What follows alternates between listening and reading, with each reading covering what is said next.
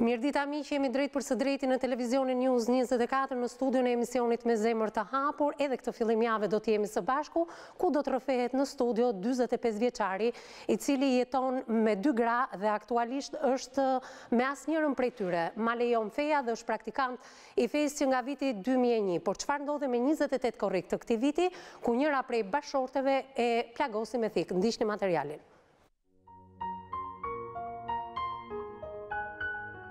Besnik Basha është një myslimani devotshëm nga Fushë-Bulqiza. Ai deklaron se ka 2 gra, njërën me celebrim dhe tjetrën jo, pasi vetë ligji nuk e lejon. Këtë të drejtë ai thosë se ja jep feja dhe në emrin e Zotit ka lindur 10 fëmijë, 6 me bashkëshorten e parë Rudinën dhe 4 me të dytën. Me Rudinën ka 15 vite martesë. Sipas tij, ishte ajo që u largua nga shtëpia me dëshirën e saj. Shkoi të jetonte në qytet, në një shtëpi me qira dhe për hatër të fëmijëve, vendosën që të vazhdonin të takoheshin së bashku.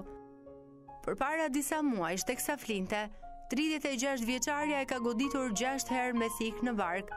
Kjo ngjarje rënd, thot ai, ka ndodhur vetëm pak minuta pasi kishin bërë dashuri së bashku. Besniku thot se këtë veprim të shëmtuar, Rudina ka kryer rreth orës 3 të natës, në gjendje depresive dhe pa vullnetin e saj. Ai deklaron se ka falur, madje i lutet çdo ditë edhe Allahut që ta falë atë për këtë veprim. Pas ngjarjes së rëndë, ajo është arrestuar dhe aktualisht gjykata ka vendosur ta dënojë me burg. Fëmijët e tyre po përjetojnë mungesën e prindërve, largimin e nënës, e cila është njëkohësisht dhe njeriu më i shtrenjtë për ta.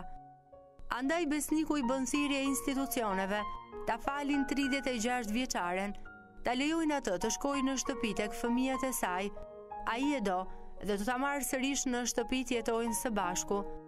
Fëmijët e tyre aktualisht janë në rrugë të madhe dhe shteti duhet të mendojë për ta. Dëshira e Besnik Bashës është që të jetojë në një shtëpi me të dyja bashkëshortet dhe deklaron se do të bëjë të pamundurën për të arritur këtë.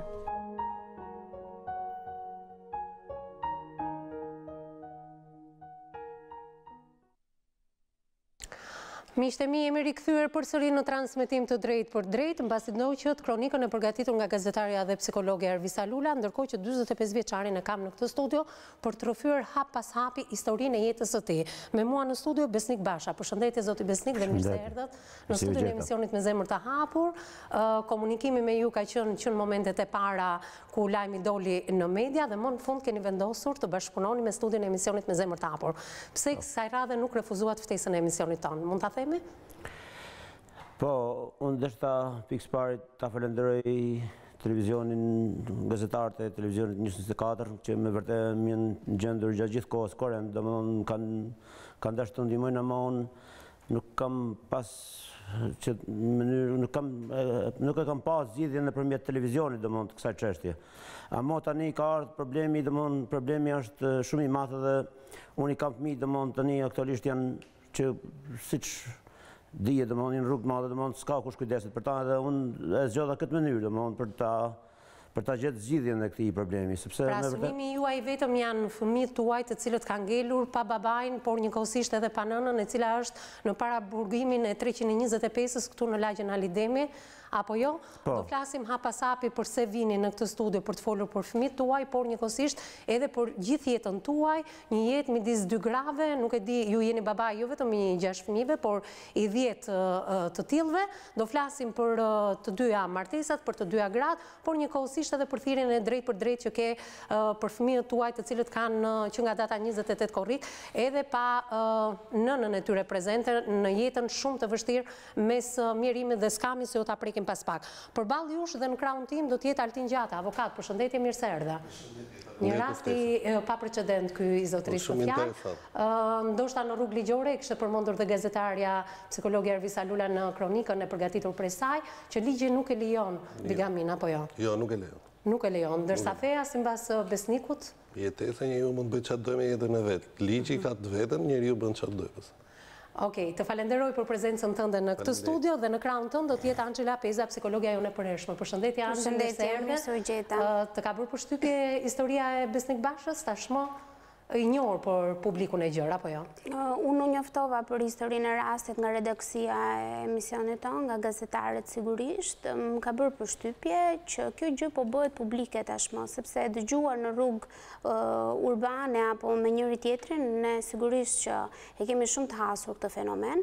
Ndoshta një fenomen që shpesh herë shpjegohet ose mund të justifikohet edhe me preteksin e fesë që mund të ketë një bashkëjetesë të tillë, një burrë me 2 gra, e thënë kështu, por le t'ja lëmë personazhet sot për ta vijuar historinë e tij dhe ne të japim një opinion më të qartë dhe më të duhur për këtë gjë.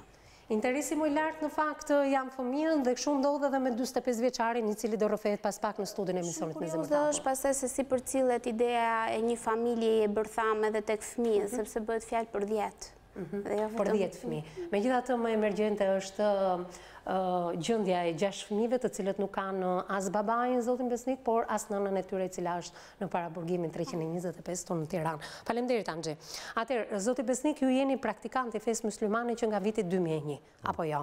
Kjo duket në portretin tuaj, por njëkohësisht e thon paraprakisht edhe nga ju. Do doja të dija pse hyt në këtë rrugë si një praktikant? Me zemër, me shpirt, me pamje dhe me gjithë shka tjetër. Po jo, kjo nuk është në dëshirën time. Kjo është diçka që është dërat, dhe më për Zotit. Ama unë jem praktikant, dhe më adhuroj një Zot vetëm dhe e aplikoj ata që ai ka urdhëruar. Ama s'është se unë kam dash Zotit, dhe më nda që më ka kriju, dhe më ka bërë ashtu. Pra Zotit ka orientuar në vitin 2001? Po. Për para vitit 2001? Jo, për para vitit 2001 kam qenë bektashi, dhe më thonë, adhuruesi i teqeve, i varreve. Por se, alhamdulillah, ka deshta Allahu që unë jem larguar për aty në adhurimeve dhe adhuroj vetëm se një Zot vetëm, edhe atij i takon adhurimi. Edhe falem agjeroja, ama kam moralin, sepse me vërtet, thot Muhamedi sallallahu alaihi wasallam, thot, unë kam ardhur për ju, tek ju, për t'ja përsos moralet tuaja. Për t'ja përsos moralet tuaja. Ama Myslimani do të mi pas moralet të arta, dhe më në gjitha aspektin e jetës vetë. Po flisni për moralin, ndërkohë që ju deklaroni që keni jetuar me 2 gra, keni pasur bashkëjetesë me të dyja njëkohësisht dhe ndërkohë jeni babai 10 fëmijëve. Çfarë mund të më thoni në këtë momente për moralin? Tani, kjo është një çështje që unë është pak e gjanë në diapazonin të kapish ta diskutesh, sepse me vërtet jetesa me 2 gra për shembull është pak sa e vështirë, është e lejume me fe, ama në këtë shtet për shembull nuk është e lejume, se shteti nuk e lejon bigaminë. Ama tani unë kështu kam menuar që do ta bëjsha këtë zgjidhje, domethënë këtë zgjidhje e bona, nuk shkoj domethënë aty ku duhej. Megjithatë në vitin 2001 ku ju hyt në rrugën e fesë, ju thoni që isha e udhëhequr nga Zoti dhe Allahu për të hyrë pra kësaj rruge në vitin 2001, nuk ishte zgjedhja ime, po ishte zgjedhja e tij për të më futur në këtë rrugë. Të doja të dija, ju në atë kohë keni qenë i martuar? Po, kam qenë i martuar me gruan që më ka goditur, me Rudinën. Me Rudinën? Po. Sa e pranoi Rudina pikërisht praktikimin dhe futjen në këtë rrugë? Deshta t'ju njoftoj, t'ju bëj me dije se në fe, në këtë fe, myslimane nuk ka dhunë. Edhe nuk ban që një mysliman ta urdhojë një grua apo që të bëjë domon me zor, domon të bëjë diçka domon nga rritet e fesë. Sepse kjo është ndaluar domon në fe. Ama ajo nëse e dëshiron domon diçka të tillë domon që më fala me vushamina me bon e ban, ama po se nuk dëshiron. Pra Rudina ishte detyruar në një farë mënyrë të pranonte zgjedhjen tënde? Ajo pa zgjedhjen time, ne duheshim njëri me tjetrin, domon duheshim shumë. Edhe e pa zgjedhjen time, i pëlqeu zgjedhja ime, sepse ajo bile su knaqet, bile që unë hyna në këtë fe, sepse unë isha edhe me shkollë të lartë dhe isha aplikuesi i mathi alkoolit. Kjo për arsye sepse vetë nuk mundesh me një person kur s'ka më përballë me jetën domon me mënyrën e jetesës, duke i pa njerëzit që me vërtet janë shumë mashtruese kështu edhe mundohet me gjetë rrugë zgjidhje domon nëpërmjet kësaj. Kjo s'është rrugë zgjidhje, kjo është dëm zgjidhje njeriu. Tani unë pisha shumë alkoolin, e përdosha shumë alkoolin, kur kuja pa që unë lash alkoholin edhe i aplikova rita fesë u bona me vërtet që me norma, me morale, me gjitha, atëherës ajo me dëshirën e vetë hyni kësaj feje, me dëshirë. Po, ndërkohë, zoti Besnik, do doja të më flisje pak për veten tënde, si i njohur ti me Rudinën? Unë tani, njohja jonë ka qenë me shkosi, një kushëri imi, ma ka lajmëru, që është një gocë e mirë, këtu atje në Burqiz, edhe unë e kam shku e kam pa, edhe më ka pëlqejt, më ka dasht, e kam dasht, edhe jemi lidhë, njëni me tjetën. Përpara se të arrim edhe tek data 28 korrik, do doja të dija si ka qenë martesa juaj me Rudinën? Deri në momentin e datës 28 korrik, çdo martesë ka uljet edhe ngritjet e veta, por mbas vitit 2001, apo edhe përpara vitit 2001, do donim të tregonim pak si vijoi martesa juaj. Tani me që më dole në këtë pikë, unë nuk deshta të hap këtë dhe qështja, ma të shti po ja them, unë Rudina, unë mendoj, tani unë nuk e di, se nuk kam një të rritë plot në lidhje me qështë nga feja, por se pra du them që nuk jem teologa, ma mendoj që ajo mund të ketë edhe magji, dhe më thonë, sepse unë kam pas në lidhjen në fillimisht, dhe më thonë para martese, kemi pas që ndasht shumë njëni me tjetërin edhe nuk bëshim pa njëni tjetërin, anë mas martese lindën probleme, dhe më thonë. Të ndalim pak të kjo pjesa për para martesës, jemi dashur shumë me njëri tjetërin, ndërkohë që ju jeni njohur me mbledhëri. Pra, kur e keni dashur gjatë kohës së fejesës tuaj? Unë kur e kam pa, më ka pëlqejt, edhe e kam dasht, dhe më thonë, ka hyjë dashuria për ta. Edhe ajo më ka dasht edhe kemi shku mirë, dhe më shumë mirë, shkëllqy shumë. Pra gjatë kohës së fejesës tuaj? Po, gjatë kohës së fejesës... Sa ko keni qëndruar në këtë dashuri kaq të madhe dhe të fejuar? Po, kam qëndru gati 2 vjetë. Gati 2 vite? Po. Dhe në këto 2 vitet e para, ju keni parë që përshtateshit shumë e njëri tjetrin? Po, shkojnë mirë edhe... Çfarë ndodhi pas martese? Pas martese lindin probleme, jo fill mas direkt dhe mas i u bon, unë u bona myslimane dhe ajo myslimane, përse kohë më mrapa, mosbindje saj dhe ka shimeje dhe disa pika. Në që kuptim mosbindje? Mosbindje tani... Mos e trajtonit ju si sklave dhe e trajtonit si pronë Rudinën? Absolutisht jo, edhe për kundrazi, por se mosbindje tani në qëse një burrë i thot një gruje, dhe më thonë i thot grujes që do të bësh këtë çështje, ama gruaja do ta bëjë, domthonë burrat janë përgjegjës për gratë tyne. Edhe sikur ajo mos jetë dakord me çështjen që ju përmendni? Ajo sepse duhet respektuar edhe mendimi i zamës që keni përballë. Fiks, ama unë them diçka domthonë si ajo është në lidhje me ata çfarë Zoti ka urdhëruar, edhe me vërtet domthonë mos më i bëj asnjë lloj padrejtësie asaj. Edhe kishte domthonë nerva, edhe përgjigj domthonë me ashpërsi. Unë nuk kam dëshiruar domthonë që ta marr nëse tjetër, por se kam menduar kjo ka qenë zgjidhja ime domthonë, mbase jo e drejtë, por se e drejtë kuptimin që i kam menduar gabim domthonë këtë çështje, sepse ajo ka pas problem për shërim, edhe s'ka pas problemin.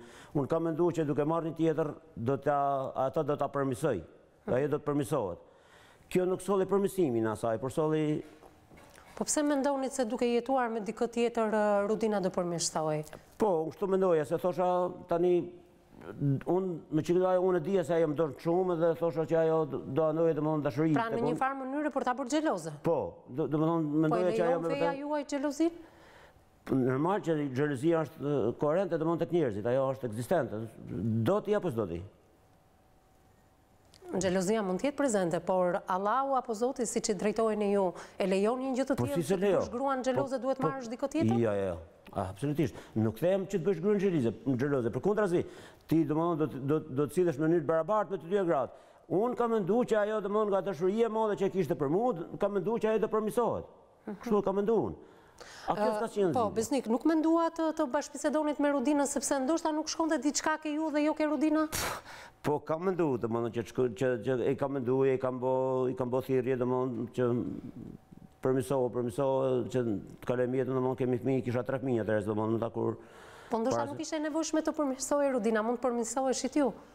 Pra, e gjetët se ku ishte gabimi midis jush? Ndoshta tani përmirësimi duhej edhe nga ana ime, jo vetëm nga ana asaj, por se ne akoma ishim të rinj fe dhe nuk ishim ashtu aplikues, domethënë se çdo gjë që ta bësh do ta bësh me dituri, domethënë të kesh dija. Unë nuk kisha një dituri të mjaftueshme domethënë lidhje me çështjet edhe e kam bën. Atëherë, Besnik më thatë që krahasimisht juve në vitin 2001 si një praktikant i fesë myslimane, filloi dhe Rudina të kthehej në praktikante. E detyruar Rudina si praktikante apo e ndjer nga ana e saj? Absolutisht jo, me dëshirën e vet e ka bën. Nuk e kam detyruar, domethënë për asnjë. Ma përshkruan dot atë moment kur edhe Rudina ju bashkua besimin tënd, çfarë ju thanë ato momente? Si nisi praktikimi i Rudinës drejt fesë myslimane? Jo, sinqerisht që nuk. E mban mend atë moment kur tha që do falet bashkë me ju? Nuk e mbaj mend. Jo, etapat e fesë vijnë, domethënë me etapa, nuk vjen feja për herë, domethënë që ti, domethënë u bënë myslimane të falësh, u bënë myslimane do thotë që ti do të adhurosh një Zot vetëm, domethënë, pikë e parë. Kjo ka qenë problemi im i parë, domethënë si ti nëse të bësh myslimane do thotë që të largohesh nga gjitha adhurimet e kota, të kota. Teshe, xhamia, xhallar, tana, domethënë vetëm se Allahun do të adhurosh. Edhe kur kjo është bind që është kjo çështje domethënë që me vërtet domethënë është larguar prej tyne, atëherë unë i kam thënë që nëse ti domethënë tash ti Zotin e don, a don ti që përfundimisht domethënë derisa e don Zotin, don të lidhesh ti me ta, edhe ai domethënë që ti plotësoj dëshirat tuaja, atëherë falë namazin. Falë namazin. E ka fal namazin. Pra gjithmonë me dëshirën e saj, apo jo? Mirë, mbrim tek momenti i mosmarrveshjeve tuaja. Vendose një ditë largohesh nga banesa, apo u largua Rudina nga banesa? Jo, Rudina u largua nga banesa. Ndërkohë ti kishe filluar lidhje me bashortën tjetër? Siç e quani ju, sa ajo është një zonjë dhe një lidhje jashtëmartese, që dënohet edhe me ligj. Mbas kësaj, mbas kësaj çështje lidhen shumë probleme. Tani unë mendoja që do përmirësoja ajo domethënë nga xhelozia tepër, domethënë i bote veprime domethënë të pahishme, domethënë që ashtu edhe nuk shkojnë në punë të mirë. Tani pra Rudina ishte xheloze. Po, xheloze, shumë xheloze, edhe sepse më donte shumë domethënë edhe nga kjo. Po në një farë mënyrë nuk e hodhe benzin zjarrit, duke shtuar xhelozinë e saj, duke marrë një grua tjetër, madje duke bërë edhe 4 fëmijë. Unë tani gruan tjetër e mora se mendova përmirësimin. Ai serdi përmirësimin. Si e mori vesh Rudina që ju kishit një grua tjetër? Si ja komunikuat që do ta bënit këtë veprim? Jo, ajo e mori vesh, unë ja komunikova domethënë se kështu domethënë problemi. Ti e kishe njohur më parë? Jo, rastësisht domethënë që ashtu e njohta. Po pra, përpara se t'ia komunikoje Rudinës, dua të them, e kishe njohur këtë grua?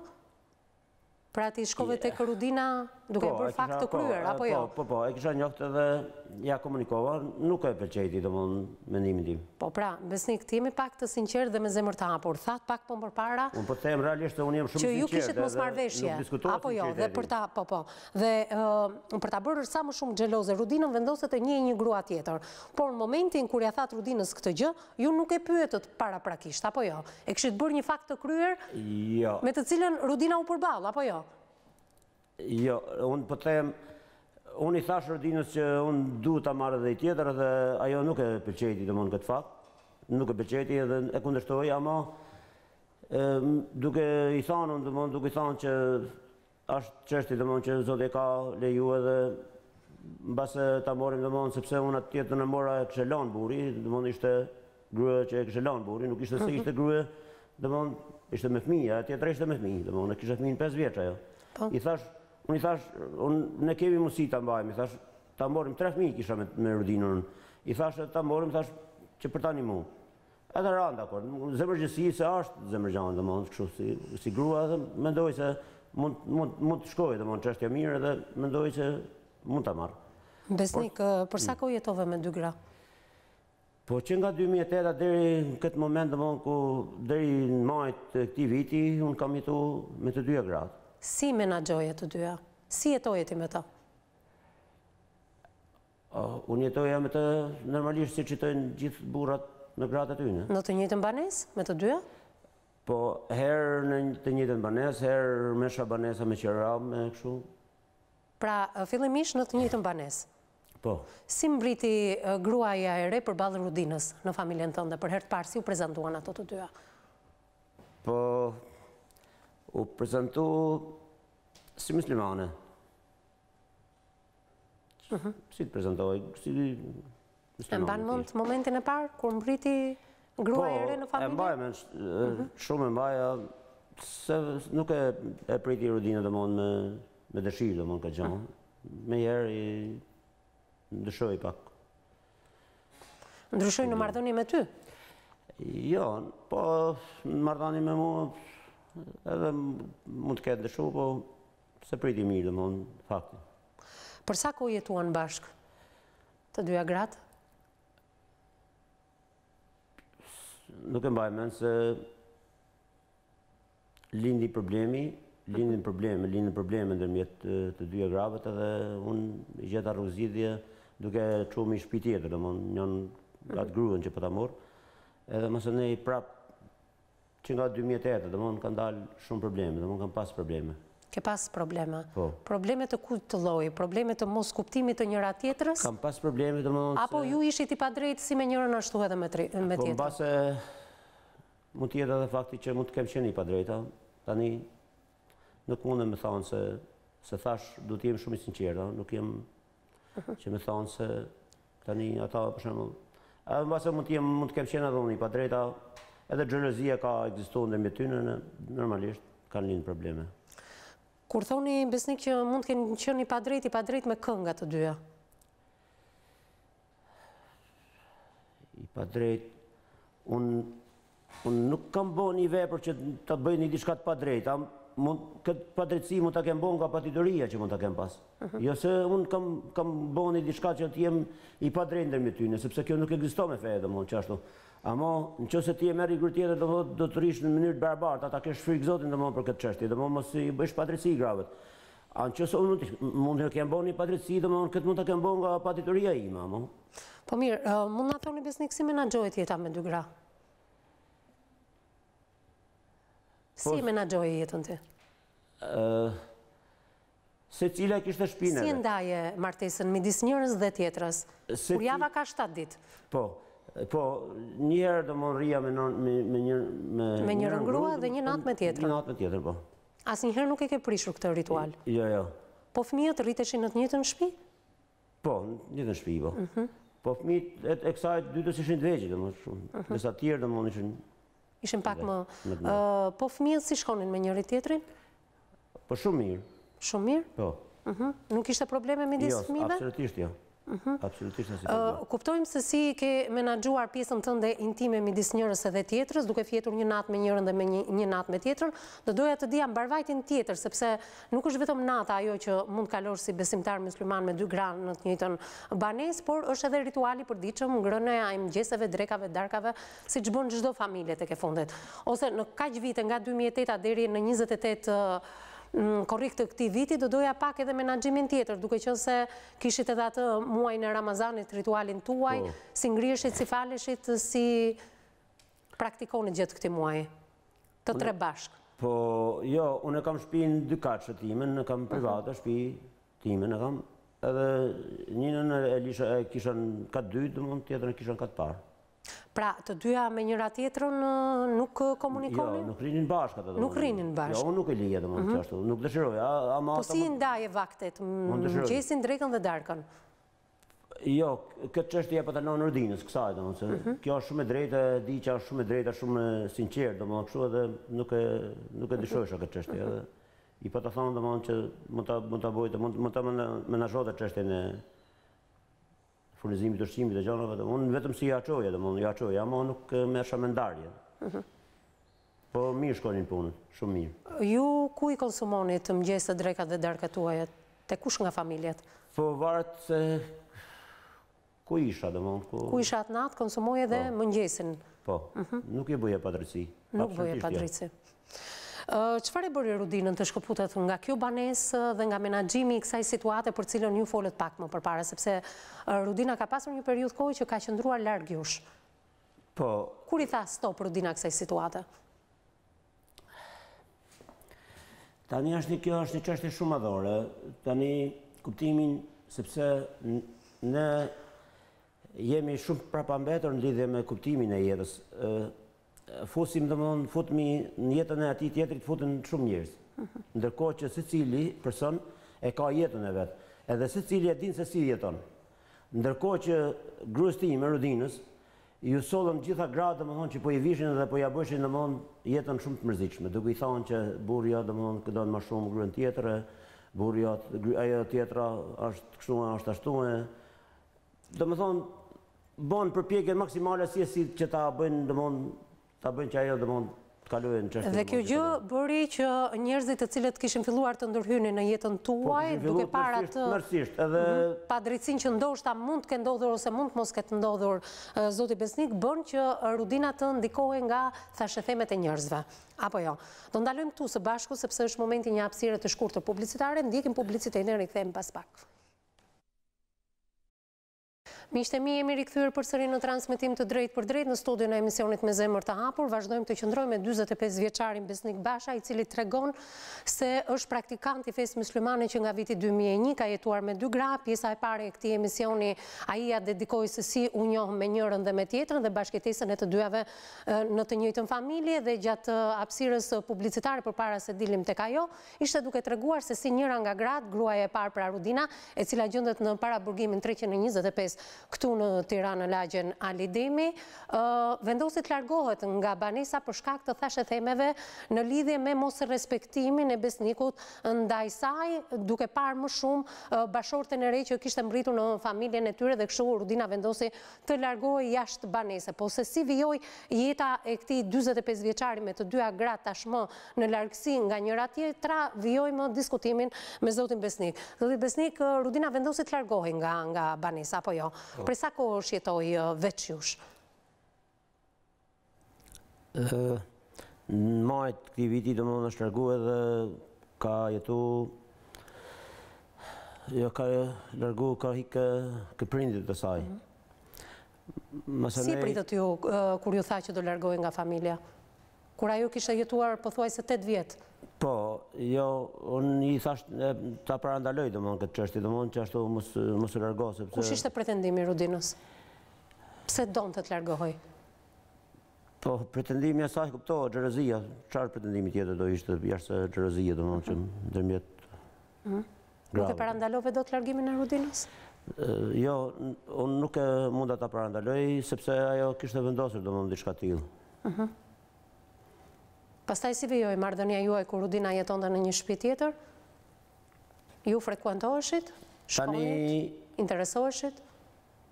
Ajo nga dashuria që kishte për mua, më dëshironte që unë shkoja, apo mëse ne e bante sikur nuk deshte me pa, se unë shkoj i takoj një fëmijë, i takoj një fëmijë të mi, që një ushqim me gjana, domethënë i kisha. Pra, u largua për shkak të xhelozisë për të mos jetuar në të njëjtën banesë me ju dhe me bashorten tuaj tjetër. Nëse mund ta quajmë, sepse ligjërisht nuk është bashorte, është bashkëtuese, por gjithsesi ju të dyja i konsideroni si bashorte. Duke qenë se ligji nuk e lejon diçka tillë, po e lejon feja, thoni ju, apo jo.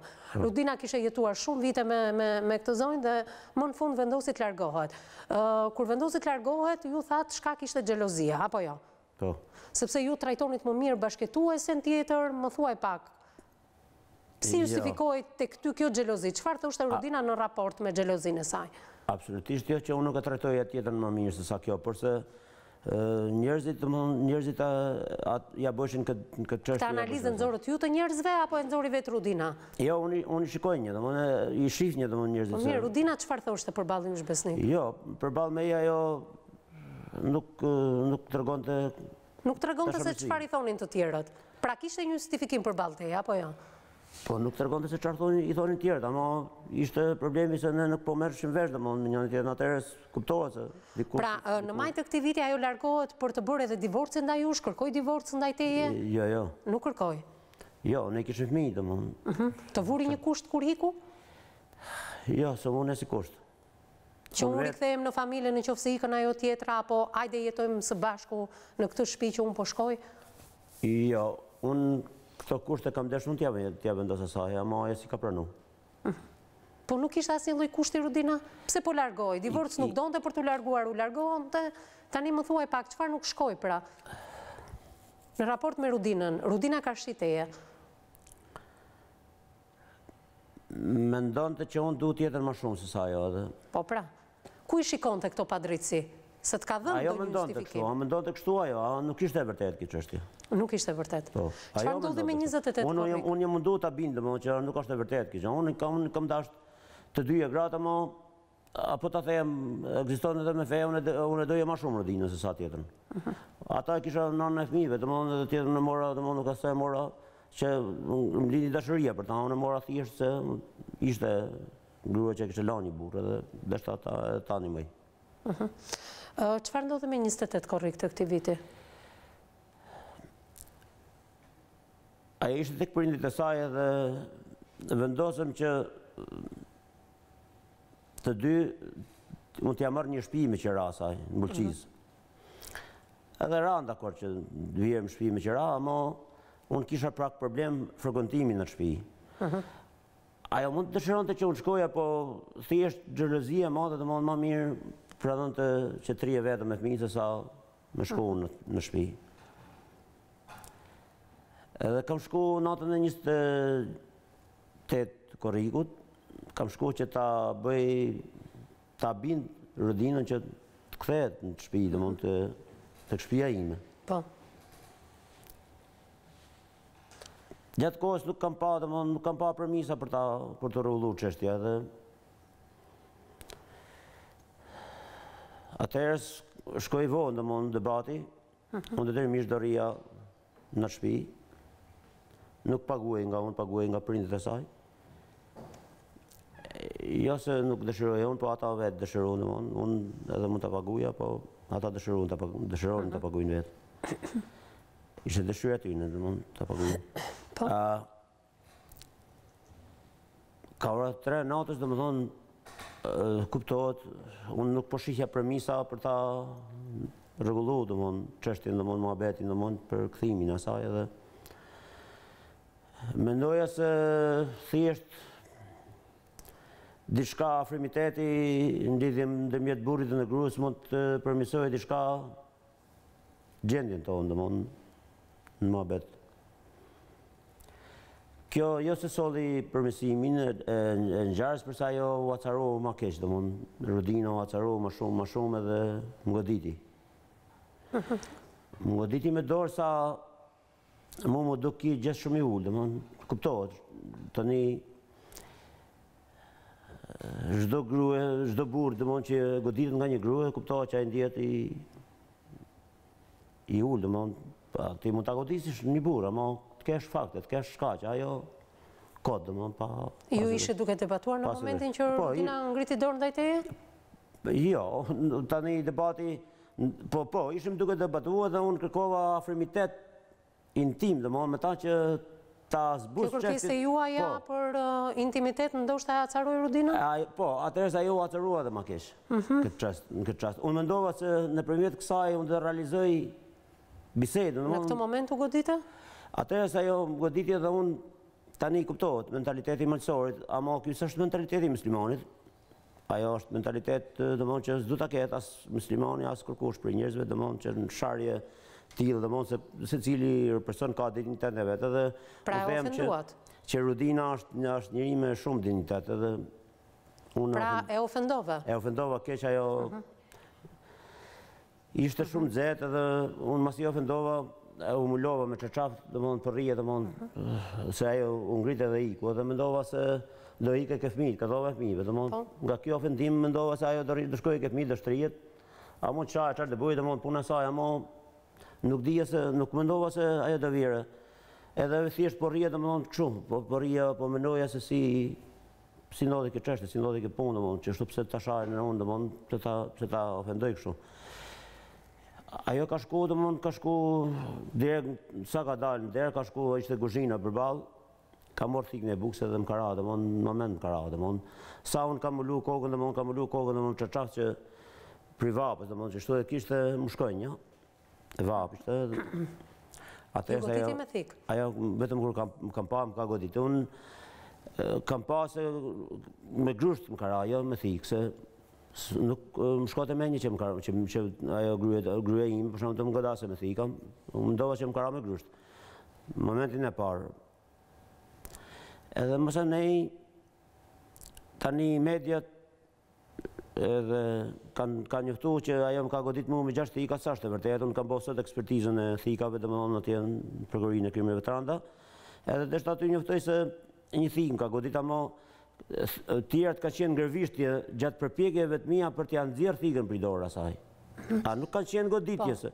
Unë po t'isha godit me 6 thika, as do isha sot këtë studio që të bisedoja me ju. Mirë, zoti Besnik, do flasim pas pak për njoftimin në media dhe çfarë bët ju mbas veprimit të Rudinës kur ajo ju goditi me thikë, por drejt për së drejti kam babain e Rudinës, zotin Astan Çupi, i cili mund të deklaroj atë që dhëndri i tij po thot në këto momente në lidhje me ngjarjen e 28 korrikut të këtij viti.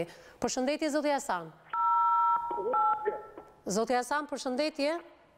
Përshëndetje. Me sa duket kam një problem, regjia ju lutem, me zërin e zotit Hasan në studio. Zoti Hasan, përshëndetje, po, tani ju dëgjoj. Jemi drejt për së drejti në televizionin News 24 në studion e emisionit me Zemër të Hapur.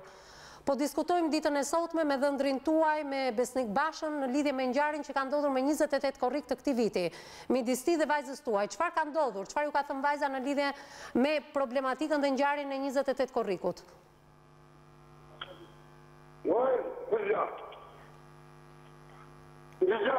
Po, ju dëgjoj.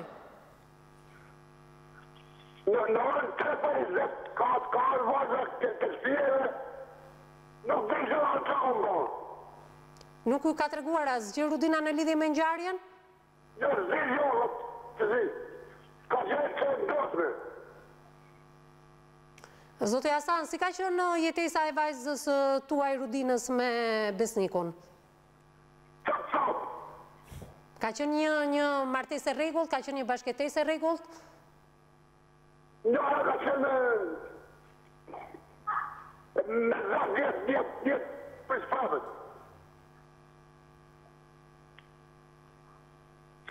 Po, zoti Hasan, si e keni lejuar ju si prind që vajza juaj të jetonte së bashku me një grua tjetër në të njëjtën banesë të Besnikut për shumë vite me radhë? Po, se kemi leju në bërë,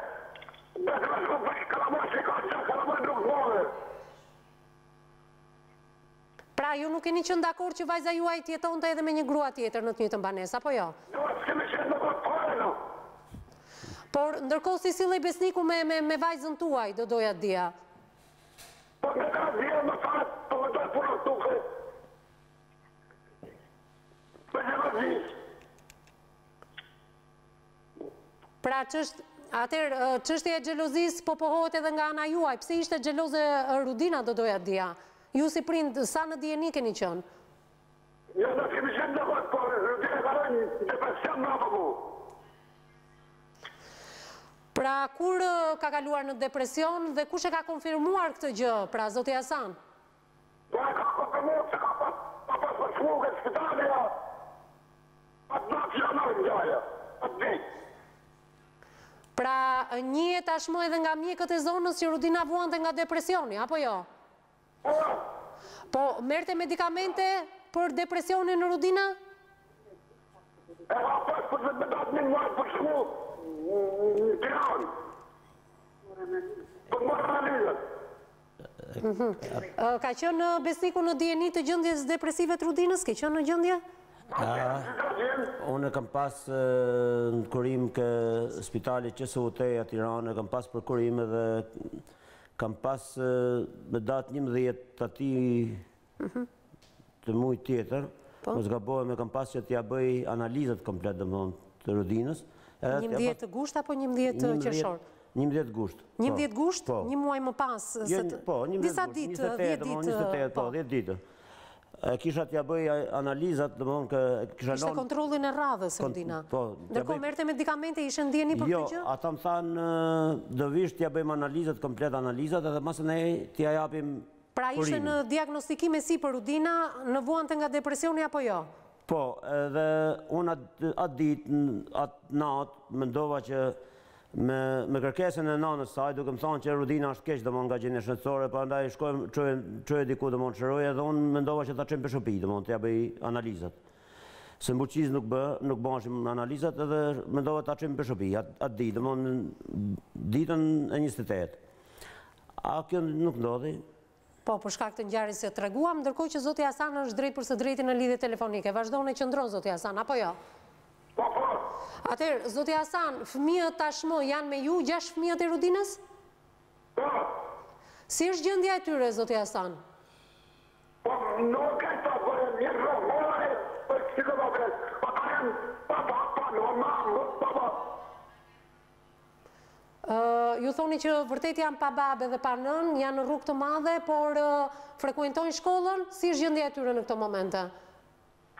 Baba, një shkojnë shkollë, po, shkojnë me boqë, në që ju. Vetëm 2 shkojnë në shkollë, të tjerët jo? Jo, tjetër në rrugë. Kuptoj. Ndërkohë, kanë ardhur në Tiranë për takuar nënën e tyre në paraburgimin 325 në Tiranë? Ju e keni takuar vajzën? Po, na. Po, juve. Po, na e mërë të atë, se bujim do në.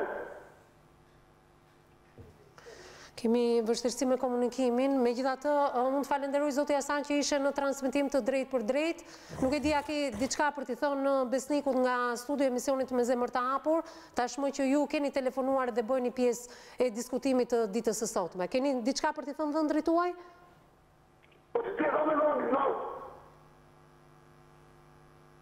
Ju lutem regjia, po? Nuk e asnjë fjalë për t'i përcjell?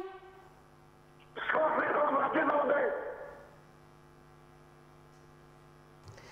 Atëherë, faleminderit edhe një herë zoti Hasan, kemi vështirësi me këtë lidhje të drejt për drejt telefonike me babain e Rudinës. Do doja të dija Besnik, pse fëmijët e tu janë tek zoti Hasan edhe jo në familjen tënde? Po ja, unë jam vetëm pra. Si ti, çfarë të bëjë në ty? Gruaja tjetër ka ikur nga banesa? Po, gruaja tjetër ka gjetë zgjidhjen e saj, domethënë ka ikur prej banesës. Prej frikës. Nga frika? Nga frika kujt? Nga frika e Rudinës, sepse ka menduar se ajo... Rudina është izoluar, çfarë do t'i bëj Rudina? Po, izoluar ajo tani, ajo nuk do rrihet në burgim përjetshëm, ajo do vijë ke fëmijët e saj. Po, patjetër. Nuk e di, ju shkuat dhe denoncuat Besnik Rudinën me njëherë mbas ngjarjes, çfarë ndodhi? Unë këtë çështje desha t'ja njoftoj. Po. Unë as nuk e kam denoncuar dhe përkundrazi më ka ardhur një oficer i policisë për Shkopis pa dashur m'ia përmend emrin. Po. Qaj tani domon më ndigjo shumë mirë, edhe i kam thonë, ndigjo këtu i kam thonë, pa dash m'ja përmend emrin, që i kam thonë, unë nusja ima është e smonë, unë dhe merre me kurimin e saj, sa po të shërohem, edhe nuk du që nusën time ta preke kush me dorë, unë e kam bo halal, unë e kam falë. Kush e njoftoi këto oficer policie, zoti Besnik? Ju shkuat me njëherë në spital, gjendja jote ishte e rëndë. Unë nuk e di, ata i morin informacione domethënë. Nëpërmjet spitalit është detyra e bluzave të bardha të njoftojnë me njëherë policin kur vjen një plagosur dhe sidomos me thik. Po nëse mirë, s'e di, unë nuk e di këtë çështje, domethënë nuk e... Jo, është rregull.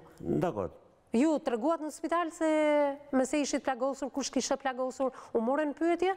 Tani unë nuk e dija këtë çështje domethënë se ku të shkonte kjo punë, këtë gjendje, se unë mund të thoja shumë mirë se as vetë nuk e di domethënë se kush më ka goditur edhe gjinja ju si shtet. Por se unë tani aktualisht tash kush goditi, nëse ime më goditi. Ka qenë problemi, i thash shëndetësore, i thash ka qenë, ka probleme shëndetësore, unë do merrem në fill, thash sa çrohem, i thash do merrem me kurimin asaj, edhe nuk duhet që nusën time ta prekni me dorë. Ata më herë kanë shkuar dhe i ka thonë nusës time, hajde me ne hiqe shamin. Me çfarë drejtë morale ti ja ik shamin ti asaj? Me çfarë drejtë morale? Çka kush je ti? Kush je ti më? Ndalimi i Rudinës është bërë me një herë në banesë? Me herë i kanë shku. U burra që e kapëm një myslimane domethënë me shamia dhe t'ja hiqe shamin i kanë thonë. Nëse ime domethënë tani ka qenë çështje depresioni dhe nuk ka di domethënë se kështu edhe nuk e ka besimi se unë nuk e qash shaminas për jo ju thoni që aja sikur mi thon gryes aty hiqi brek domethënë që ashtu. A mundi them gryes aty që hiqi pantallonat? A kështu domethënë ajo çështje. Po nëse mirë tash domethënë se e kuptoj dhe irritimin tuaj, zoti Besnik, megjithatë nuk është krahasim kaq i lehtë kjo që ju sapo bët pak më përpara. Ndalojmë pak në një fakt tjetër. Ndërkohë që është dhënë masa e sigurisë për Rudinën burg pa afat, apo jo? Po. Atëherë, ju në momentin e seancës gjyqësore të masës së sigurisë, pse nuk quat raportin, mjeko ligjor? ku vërtetoi që Rudina vuante nga depresioni. Si ka mundësi që një grua që vuan nga depresioni të mbahet në paraburgim? Kur ju deklaroni që nuk keni bërë denoncim ndaj saj? Nuk kam bërë denoncim, këtë gjonë tani, këtë gjonë vetë për ti e tani po e ndigjoj. Nuk më ka ramendje një diçka e tillë ta bëj. Kam pas, ju kam thonë aty, unë i kam thonë oficerit policisë. Unë duhet merrem fill sa çrohem, do ta kuroj, edhe ja kam bë halal pse më ka godit. Se ajo ka qenë çështje depresioni, i kam thonë atij. Ajo unë ja kam bë halal. Edhe ajo në momentin e parë që më ka ardhur, më ka zbrit kapallati, më ka thonë çfarë bën o Besnik, çfarë bën? Domethënë çfarë kjo, ma bën halal çate, domethënë përgjeroj, domethënë kështu. Ta halal i thash ta kam bën, i thash as mos e vit me 100 herë halal ta kam bën, i thash. Se e dinja se ishte në gjendje dhe unë e doja atë domethënë. Ajo më ndonte mua. E disha, unë e di shumë mirë këtë çështje. Zoti Besnik, edhe mbas incidentit të 28 korrikut, kur Rudina ju plagosi, ju asnjëherë nuk i keni shkëputur marrëdhëniet me to, apo jo? Unë kam takuar ata, unë nuk besoj se ka takuar kush një grua domethënë më shumë se sa unë domethënë ata në burgun e 325. Kjo është e vërtetë, nga burimet brenda burgut kështu deklarohet. S'mendoj, unë e falenderoj domethënë drejtoreshën e atij burgu, Zoja, nuk e di mbi emrin se si e ka, por se mua ata punojësit e asaj domethënë kanë ndihmuar, domos herë që kam shkuar asnjëherë nuk më kanë kthy, unë jam mërzit për nosën time, jam shumë i mërzitur. Si është gjendja, çfarë flasin autoritetet e burgut në lidhje me Rudinën? Si është gjendja e saj? Jo, ata flasin shumë fjalë të mira për ta, domethënë thonë që më vërtet domethënë kjo është grua e dashur, grua e sjetshme, grua. Po është në efektin e medikamenteve, me rilaçe në lidhje me depresionin? Jo, ai personi i policisë domethënë për shkopis më tha, ne do ta morrim, tha, sa do morrim dhe çem burg thanë atje ka shërim, tha dëshirohet, tha ajo. Aty as si dhe shërimit nuk e kanë bërë. Edhe unë prapë domethënë kam pas probleme domethënë edhe në burg kur ka qenë ajo domethënë, sepse flet fjalë domethënë pa lidhje kur shkon ju? Pa lidhje domethënë i flet fjalë, pa lidhje dhe kjo është një çështje që inshallah don Zoti domethënë që do rregullohet. Pra kur shkoni ju Besnik, Rudina nuk është në gjendje t'ju flasit, t'ju përgjigjet? Jo, me Rudina gëzohet jashtë pa mos domethënë ku shkojnë atje. Gëzohet pa mos domethënë. Po ju thoni që flet pa lidhje. Ku e bazoni faktin ju që nuk ka asnjë mjek që mund ta ketë vizituar Rudinën? Ka momente. Tani apo që Rudina nuk merr medikamente, ku bazohesh ti? Unë nuk jem mjek që t'jap përgjigje në lidhje me këtë çështje. Ajo don mjekime, do kurime, masanej ata shohin domosdoshmë. A keni folur ju me autoritetet e paraburgimit? Ai përshëndetet pak më përpara. Çfarë thon ato në lidhje me gjendjen e Rudinës? Sepse si baba i Rudinës, si ju deklaroni që Rudina është depresive. Dhe në momentin që ka kryer aktin ndaj teje, ju pretendoni se keni qenë gjatë kohës së diagnostikimit dhe marrjes së medikamenteve. Po. Po pra, ky diagnostikim mund të jetë bërë në paraburgimin 325. Ku e dini ju? S'ke marrë takime me autoritetet e burgut? Unë nuk di që ka bërë diagnostikim ajo, unë diagnostikimin asaj kam bërë vetëm se unë i qoj gjana domethënë që kështu vaj domethënë i ulliri e këta domethënë që janë shëruese domethënë mendoj domethënë për të sesmoni ama për kurim domethënë që ajo të ketë bërë kurim ta ketë kuru kush domethënë aty ke spitali nuk di edhe nuk besoj të ketë bërë. Kush janë bisedat që bëni me Rudinën gjatë kohës së izolimit të saj? Ku fokusoheni më shumë? Sa interesuar është Rudina për fëmijët? Po, ajo merr më shpesh në telefon, se unë nuk kam mundësi ta marr, ajo merr. Gati gjithë ditën domethënë ri bisedoj me ta. Sa herë që i ka kohë domethënë që do dhe mos më shqetësu tjerë, se tani edhe ai Myslimani është, do mos më shqetësu gratë tjerë, se ata duan me folë në telefon, 2 telefona ka burgu. Edhe kur që e kot lirë, ajo në momentin e parë domethënë merr mua në telefon. E di shumë mirë domethënë se ajo sa herë që e kot lirë, ajo e ka me në vetë së të kundë. Ju çdo javë vizitoni Rudinën? Unë e vizitoj çdo javë më shumë se çdo javë. Më shumë se? 2 herë në javë, më ta vizitoj. Ndoshta edhe 2 herë në javë, ju vini shumë pranë edhe televizionit News 24. I ri afër. I rini afër. Keni parë përmirësime në gjendjen emocionale, psikologjike të Rudinës? Po, alhamdulillah, kam parë përmirësime. Është më mirë, përse mendoj, sepse bashkë ajo në qëse do dalë për aty do jetë në kontakt me mu, unë me vërtet do jafroj dashuri, do jafroj, me vërtet do jetë me vërtet do qetësohet, mendoj. Mirë, do flasim edhe shumë pak së bashku, sepse pjesa e tretë i përket 2 specialistëve tanë, të cilët ashtu si edhe teleshkuesi ju kanë ndjekur me vëmendje ditën e sotme në këtë rrëfim të gjatë në studion e emisionit me Zemër të Hapur. Publicitet rikthehemi pas pak. Miqtë mi jemi rikthyer përsëri në transmetim të drejt për drejt, ashtu siç po na ndiqni edhe nga pamja e madhe dhe plani i madh i regjis. Ishim duke diskutuar pra pikërisht zoti Besnik për çështjen e fëmijëve. Fëmijët jetojnë me dy pleqë të cilët kanë nevojë për shërbim me prindrit e rudinës dhe jo t'i shërbejnë dhe fëmijëve të tu. Ndërkohë, ju pse nuk i mbani 6 fëmijët tuaj? Po nuk ka mundësi me gazetar, nuk ka mundësi për them. Më i vogli është 1 vjeç e gjysmë. 1 vjeç e gjysmë, ku ka mundësi? Pra nuk dini t'i shërbeni? Po nuk di t'i shërbeni, nuk di t'a ushqej, nuk di domthonë ta pastroj, se ai ka nevojë për shumë shërbim, nuk ka nevojë. Unë tani do shta me një përpjekje më shumë zoti Besnik ndaj fëmijëve? Po si mund ta bëj një përpjekje më shumë ndërkohë që unë jam duhet edhe t'ju furnizoj ata domthonë më shumë. Prandaj kërkoni me do e mos edhe lirimin e menjëhershëm të rudinës nga gjykata e krimeve të rënda? Unë kërkoj nga gjykata e krimeve të rënda të Shqipërisë, nëse ata domthonë kush dojnë prej aty në dëshirojnë domthonë që të vijë, ta shohë gjendën time. Unë nuk them ajo me vërtet është katastrofë në kuptimin sepse ata janë fëmijë, edhe ata nuk kanë faj. Unë duam m'ia thon atyne. Sikur unë të kisha vdek, mos kisha jetu, edhe atëherë ata domthonë atyne do ta lirojnë për burgu. Ku ti çoshin fëmijët aty, fëmijët e mi? Ku të shkojnë ata? Një timor. Megjithatë përballë ligjit të gjithë janë të barabartë. Kjo është një kërkesë shumë e drejtë e juaja, por ne jemi lidhur drejt për së drejti me zotin Arben Keta, avokat në lidhje me çështjen dhe akuzën që pritet të përballet në gjykatë tashmë Rudina Bashortja e Besnik Bashës. Ndërkohë, përshëndetje, zoti Keta? Përshëndetje. Atëherë, faleminderit që jeni me mua në studio. Kush është akuza aktualisht që pritet të përballet në gjykatën e krimeve të rënda, Rudina? 79C. Është një akuzë e re, është një vepër e re që është parashkuar në vitin 2013, mos gaboj, vrasje në marrëdhëniet familjare, diçka e tillë. Vrasje në marrëdhëniet familjare? Po, në marrëdhënie në gjini. Po? Siç është. Dhe akuza është shumë e rëndë, apo jo? Po, absolutisht është akuza shumë e rëndë. Kjo çështje ka filluar nga Peskopia, domethënë aty ka ndodhur ngjarja. Po. Organi i prokurorisë atje ka nisur për kompetencë krimeve të rënda. Po. Dhe përgoja e krimeve të rënda në fakt ka hetuar dhe djenin time, si mbrojtësi i Rudinës, unë jam i kënaqur me ato çfarë hetuar. Pra kanë hetuar me objektivitet dhe me profesionalizëm për të qenë sinqert. Dhe vlerësoj se shumë shpejt mund të, sepse nëse mbrojtja kërkojmë ju kualifikimin e veprës penale, ta nuk vini të kjo akuzë që është shumë e rëndë, po një akuzë më e lehtë, sepse vepra është e kryer. Çfarë akuzë më të lehtë doni ju si mbrojtje, zoti Keta? Si mbrojtje këtë ka organi përkëgraj për ta vlerësuar, po. A do jetë një nga pikat kryesore 6 fëmijët e Rudinës që kanë mbetur të vetëm, por njëkohësisht edhe gjendja depresive në të cilën ndodhet klientja juaj? Ndjenin time, ajo ka presionin sepse ka fëmijë në moshë të re, por në kuptimin ligjor të veprës është e përgjithshme. Po.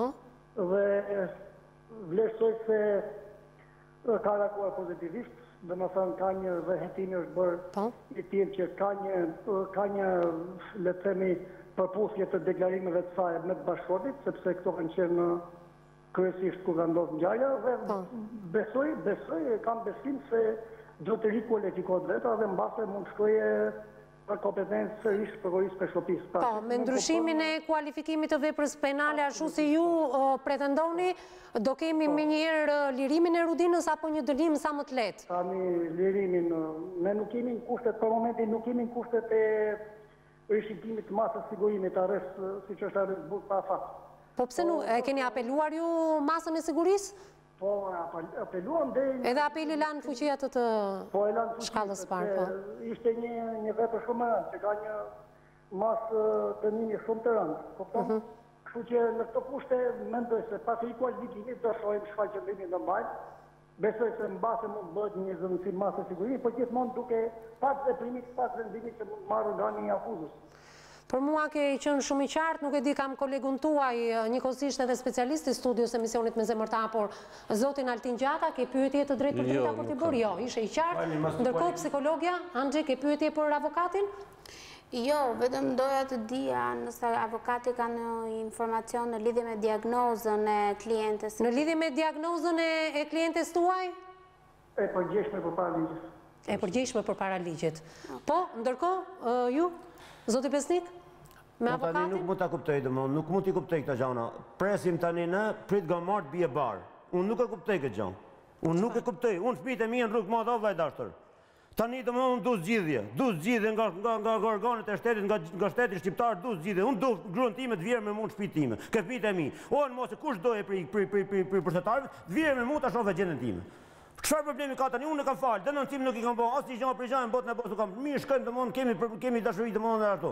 Edhe problemi është tani pse Zoti Besnik, unë e kuptoj që ju jeni acaruar, megjithatë edhe një nuk ka nevojë për denoncim sepse denoncimi merret kryesisht kur ju shkoni në spitalin plagosur. Atëherë s'ma lironi nëse pra, ma lironi. Nuk është faji avokatit se avokati bën të pamundurën që rudina të lecohet sa më shumë. Kur të lecohet? Kur fëmijët atëherë të mund është një gjykatë, është prokuria që jeton dhe është gjykata që vendos dhe jo zoti Kur prokuria tani? Dhe ju zoti Benketa. Megjithatë unë falenderoj avokat që ishe drejt për së drejti dhe hodhët të dritë mbi gjendjen ligjore të klientes tuaj. Faleminderit edhe një herë. Aldin çfarë pritet? Faleminderit. Tani ka një moment. Sepse shikoj momentin e irritimit edhe të Besniku duke i dhënë të drejtë dhe duke mbështetur Besnikun. Tani jam ligjet. Ta dëgjojmë. Ligjet që janë vendosur nuk kanë ardhur kot deri më sot. Kanë ardhur nga praktika. Mund të ndjekësh çfarë do lloj gjë, për ligjet e shtetit janë ligje shteti, nuk diskutohen, zbatohen. Organi i akuzës në raste të krimeve që janë të rënda, e ndjek vetë kryesisht procedimin penal që është gjyq do apo nuk do i dëmtuari. Në këtë rast, një krim i kryer brenda familjes është shumë i rëndë në shkallën e veprave penale parashikuara nga Kodi Penal. Vrasje me dashje mbetur në tentativë duhet i kenë vënd cilësimin në momentin e parë. Se ka pasur qëllimin kriminal për ta vrarë me thik e ka goditur në pjesën e mesit ku ka organe jetike. Dhe cilësimi i parë është vrasje e mbetur në tentativë. Derisa nuk ka gjetur vdekjen personi, nuk do të thotë gjen vdekjen ose gjen vdekjen. Nga dashamirësia që mund të kenë oficerët e policisë gjyqësore dhe prokurorit që është i caktuar për çështjen, mund të bëjnë një ndryshim cilësimi juridik të veprës, se ta çojnë atë plagosës së rëndë me dashje parashikuar në 88 i Kodit Penal, që për momentin ka qenë i rrezikshëm për jetën për personin që është dëmtuar. Pavarësisht do apo s'do personi dalë apo mos dalë, nuk funksionon ashtu. Nuk funksionon me dëshirën tonë për zbatimin e ligjit apo jo. E ka ne në kodit familjes që nuk lejohet dy martesa, personi thotë jo, unë nuk du me ditë për ligjet e shtetit. Ligjet nuk diskutohen, zbatohen. Në këtë rast është gjithë dashamirësia se janë fëmijë të rrugëve, vështë e vërtet ajo që janë fëmijë të rrugëve, është gjithë dashamirësia që besoj do t'i bëjnë një shkelje syri, domethënë një ulje në kualifikim dhe ta dërgojnë për kompetencë po prapë në Peshkopi. Pra për të arritur tek dëshira e Besnikut, ai duhet të bindet fillimisht që bashortja e tij ka bërë një krim dhe për këtë ka bërë një krim shumë të rëndë, ka pasur dëshirën për të vrarë një person. Ku personi është vetë është nisur për ta vrarë, është vrasje. Quhet vrasje. Një vrasje dënohet fillon nga 20 vjet e sipër, si e kryen në familje. Me burgim për jetë. Megjithatë rrethanat lehtësuese në lidhje me shëndetin mendor të rudinës, në lidhje me mbarvajtjen e fëmijëve të saj, se ku i kalon dhe kush kujdeset. Nuk është kryer një ekzaminim i këtij dhe nuk mendohet nga është e përgjithshme përpara ligjit, nuk mendohet as nga mjekët edhe as nga organi i akuzës që të ketë qenë e papërgjeshme mendërisht dhe mos kuptonte fare për veprimet e veta. Ka qenë e përgjeshme. Si mbas asaj që pretendohet nga organi. Kush janë rrethanat lehtësuese që mund të shkojnë deri në ndryshimin e klasifikimit të veprës penale? Është lidhur fare me rrethanat, është lidhur me veprimet e kryera. Në rastin konkret mund të shkelet një sy që shkelet mos ta lexojnë mirë kodin penal dhe ta kualifikojnë për plagosje të rëndë. Po para ligjit nuk mund të shkelet sy avokat. Po mund të bëhet dhe ajo punë duke parë dhe rrethanat që edhe nuk ka një dëmtim shumë të madh personi, por që vullneti i saj. Pra rregullimi i marrëdhënieve me bashortin e saj që në momentin kur nuk ka pas një denoncim nga ana e këtij fundit, pavarësisht se denoncimi ka qenë kryesisht kur ai ka mbritur. Nga momenti që mbrin në një spital, atë ka një post policie çdo spital. Është rrethan lehtësuese mos denoncimi, rregullimi i marrëdhënieve. Jo, do apo s'do ke përgjegjësi të tua, ata do ta gjejnë gjenë se çfarë ka ndodhur. Do apo s'do ti, do pyesin tjerë, do ta gjejnë se çfarë ka ndodhur. Po nuk bëre kallëzim, ke për mos kallëzim krimi. Në rastin konkret për që duke qenë se është brenda familjes, nuk ka detyrim të kallëzoj një krim të tillë. Por prokuroria, policia e gjen vetë se çfarë ka ndodhur. Nga rasti konkret që bëhet akti ekspertimit me si provë, nga pyetet personat që kanë, pyetet personat e tjerë për rreth. Të të bëjmë një pyetje tjetër që ndoshta është pak më teknike për të ndihmuar edhe pak zotin Besnik, i cili është i acaruar në momentin kur ai do bashorten e tij dhe ka falur dhe nuk e ndoshta ai pretendon se është ai fajtori, duke qenë se çifti jetonte i ndar me banesa nga njëri tjetri. Mund të quhet si provokim edhe vajtja e Besnikut në familje atë ditë? Nuk ka lidhje fare. Rudinës, tek e fundit Rudina e paguante vetë qeran asaj shtëpie. Nuk ka lidhje fare atë, nuk ka lidhje pjesë shkoi nuk shkoi, ata ishin të martuar. Çifti nuk jetonte bashkë, këtë sapo e tha dhe Besniku. Por nuk do të thotë gjë. Jeton nuk jeton bashkë, je bashkëshort ose ish bashkëshort. I njësoj je përpara ligjit. Si bashkëshort, si ish bashkëshort. Edhe kur të vjen ky i fundit në banesën tënde? Dhe mund të jetë ndjerë provokuar? Kërkonte urdhër mbrojtje, mos t'i afrohet 500 metra një diçka të tillë. Po s'ka pritur koha për urdhër mbrojtje Altin. Ka shkuar zotëria dhe atë ditë ka ndodhur edhe plagosja e tij. Ndoshta është ndjerë provokuar Rudina e kërcënuar. Sa na provokojnë në rrugë bie që të vrasim gjithë dynjan. Jo, a është rrethan lehtësuese, se ka shkuar zotëria në banesën e Rudinës. Te çështja e dënimit. Për momentin është me mas siguri me arrest në burg, duke qenë se është një vepër penale shumë e rëndë. Edhe të ndrohet kualifikimi, duhet të bëhet një dashamirësi shumë e madhe nga organet e procedurës, si nga prokuroria dhe nga gjykata. Duhet të jetë një dëshirë, do të dali jashtë leximit literal të ligjit. Çfarë parashikohet për dënimin e Rudinës me nuhatjen tënde profesionale, edhe në qoftë se ndryshon kualifikimi i veprës penale? Nëse bëhet ndryshimi i kualifikimit dhe kalon plagosje e rëndë me dashje, duke qenë se nga akti ekspertimit që është bërë personit të dëmtuarit, me siguri do këtë thënë që ka qenë e rrezikshme për jetin në momentin e shkaktimit, dhe është vlerësohet akti ekspertimit, në atë rast mund ta kalojnë në 88 plagosje e rëndë me dashje, paragrafi 2 kundra bashkëshortit apo një familjari, që parashikon minimumi 5 vjet deri në 15 vjet. Minimumi? Minimumi. 5 vite? Po, duke shkuar në gjykim, pastaj të marrësh një gjykim shkurtum, lehtësira, ulje, mund të bëj 2 vjet kalendarik në dënim. 2 vjet kalendarik në... Po, dhe në varësi dënimit që pra, dënimit Rudina nuk i shpëton për shkak të ligjeve që kemi. Dhe për shkak të situatës në cilën ajo ndodh. Po ta lexojmë kodin penal, ajo është për burgim përjetshëm. Është për burgim përjetshëm? Shumë e rëndë. Patjetër. Është ka marrë thikën, ka shkuar për ta vrarë. Vdiq apo nuk vdiq që fat. Po çfarë është fajtori asaj çështje? Nuk ka të bëj fajtori. Ka të bëj vëllai tash, thonë tani aktualisht unë ç'është fajtori asaj pune. Ajo e mori thikën se unë isha fajtori. Unë deklaroj që isha ai fajtori unë asaj pune. Atëherë, ti ç'mund t'i thuash asaj pune? Sa veta na provokojnë nuk do të thotë se duhet të çojmë të vrasim gjithë dynjan. Tu është problemi. Kodi penal është i qartë, ligjet janë qarta, ligjet nuk diskutohen, zbatohen. Pra dënimi është i pashmangshëm, por mund të ketë një dënim më të lehtë dhe minimumi 2 vite burr kalendarik do t'i bëjë... Ti marrë fëmijë, ti bie në ti morë, 2 vite. Po tani unë 2 vite, unë them 2 muaj unë s'kam kujlojnë fëmijët e mirë, 2 muaj s'kam kujlojnë. Po tani 2 vite ti thu. Po 2 vite unë nuk dim botë po të çfarë për zotin. Avokati interpreton ligjet bëhen diskutime.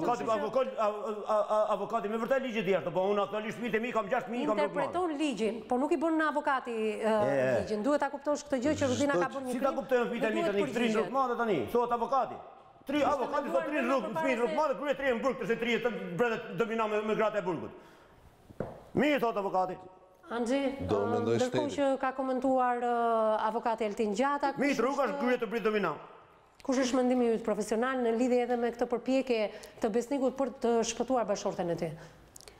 Besniku nga këndvështrimi i tij mund të ketë shumë të drejtë, e gjithë pikpamja për mënyrën se si ai e parashtron gjithë historinë në lidhje me Rudinën, me gruan që të tij të parë që është e burgosur. Por pretendimet nuk kanë përputhshmëri me logjikën e ligjit, me atë çka përfaqëson ligji, ne të gjithë para ligjit jemi të barabartë. Ajo çka unë doja të ndalesha në lidhje me Besnikun është kjo pjesë që unë e pyeta edhe pak më parë. Pjesën që Besniku thot në mënyrë të vazhdueshme se gruaja e tij vuan nga depresioni dhe në kushtet e depresionit sigurisht që ajo pas ka kryer këtë vepër penale kundrejt ose dëmtimi shkatërruese kundrejt Besnikut. Shpeshherë ne abuzojmë me termin depresion, ashtu sikur se abuzojmë edhe me terma të tjerë, jo vetëm me çështjen e depresionit, por është një diagnozë që është e rëndë dhe nëse Besniku këmbgul që kjo lloj diagnoze realisht e mbartur dina, atëherë unë sugjeroj që në momentin kur apelohet çështja, se unë se di në cilën fazë janë, kur apelohet çështja, ta sjellin si një fakt të ri, si një provë të re që Rudina e ka bërë në këto kushte, në kushtet e depresionit. Masa e dënimit që një jetë ndryshe Angji është apeluar dhe ka lënë në fuqi burg pa afat për Rudinën. Unë them që duhet të diagnostikuar... Për para ligjit, paktën si mbas zotit Keta, nuk e di deri ku kanë shkuar pra këto ekspertimet mjeko-ligjore në lidhje me shëndetin mendor. Nuk ka përgjegjësi penale, po nga momenti që caktohet, thuhet është e përgjegjshme, vazhdon me procedimin penal. Unë e besoj zotin Besnik në rastin kur thotë se Rudina ka qenë e papërgjegjshme, sepse kështu konfirmuan edhe familjarët e saj, në bazë të disa pyetjeve ishte në diagnostikim e sipër kur ndodhi çështja. Një diagnoze, një personi që vuan nga shëndeti mendor nuk do fare kohë e sipër për ta diagnostikuar. Mjafton 3 deri në 6 simptoma që kanë qenë vazhdueshme më shumë se 3 javë. Ndoshta aftë nga zona ku vjen mjekësia e Dibrës dhe po e sillnin në Tiranë. Me 11 gusht kishin mbyllur takimin në Tiranë, pavarësisht se ndodhi ajo që ndodhi. Një mjek është mjek kudo, si në mal, si në fushë, edhe në 3 natës po ta zgjosh, di mirë të te përgjigje për atë që ka studiuar. Edhe mjekësia është aq e gjatë.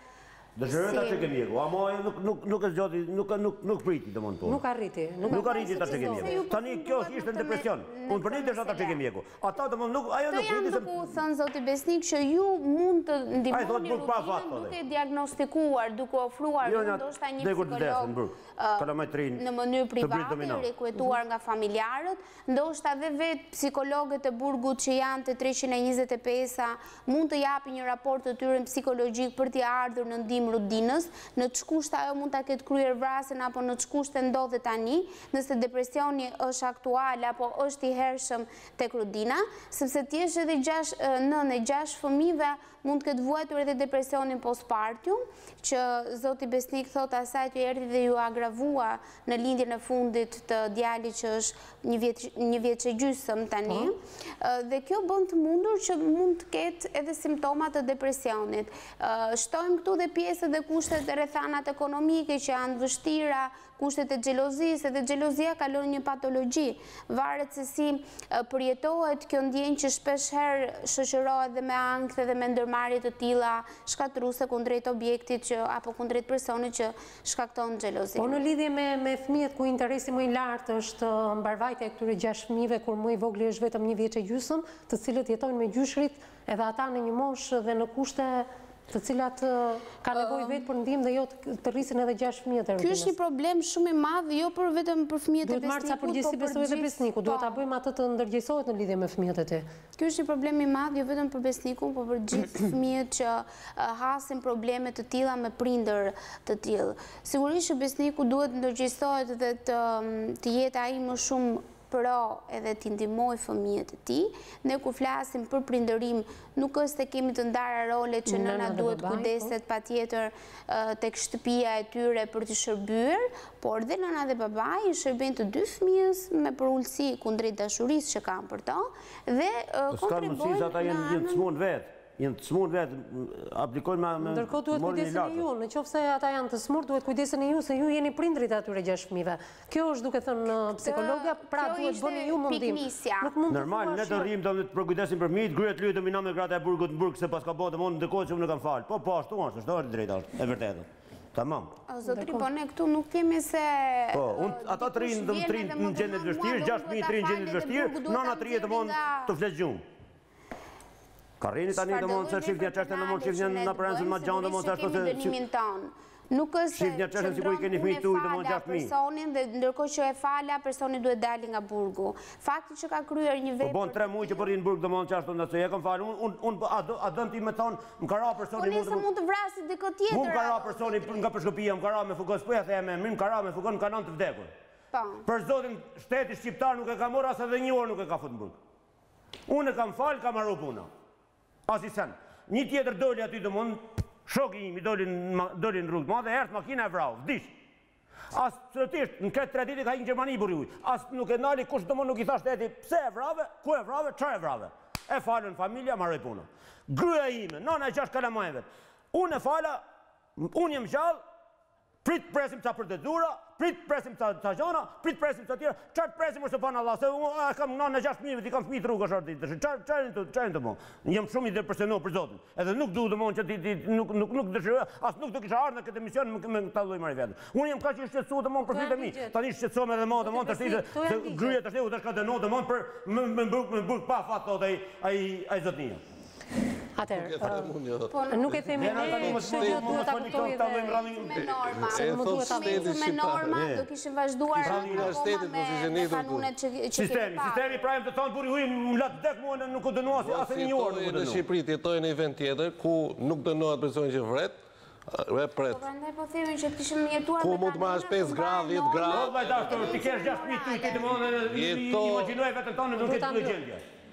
Jetosh në një vend tjetër, jo në këtë vend, ku ligjet janë këto. Imagjino vetën tonë me 6 fëmijë në rrugë të madhe. Në atëherë ti thuj mund lije gryë të prit domino me gratë e burgut. Me shteti duhet t'japi ndihmën e vet dhe asistencën sociale mendoj për fëmijët. Patjetër që shteti duhet t'japi ndihmën e vet në lidhje me 6 fëmijët e Besnikut edhe të Rudinës.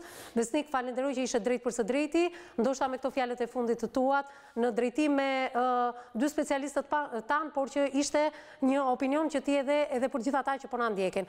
Faleminderit, shpresoj një dënim sa më të lehtë për Rudinën. Faleminderit edhe ju miqtë e mi që na keni ndjekur ditën e sotme në transmetim të drejt për drejt. Vazhdoni jepni mendimet dhe komentet tuaja në lidhje me debatin apo temën e ditës këtu në studion e emisionit me Zemër të Hapur. Në këtë faqe Facebooku Emisioni me Zemër të Hapur mund bëni dhe denoncimet tuaja për të kthyer personazhet të studios emisionit tonë. Bashkë takojmë nesër në mesditë me një tjetër realitet shqiptar. Deri atëherë, mbas ditët këndshme.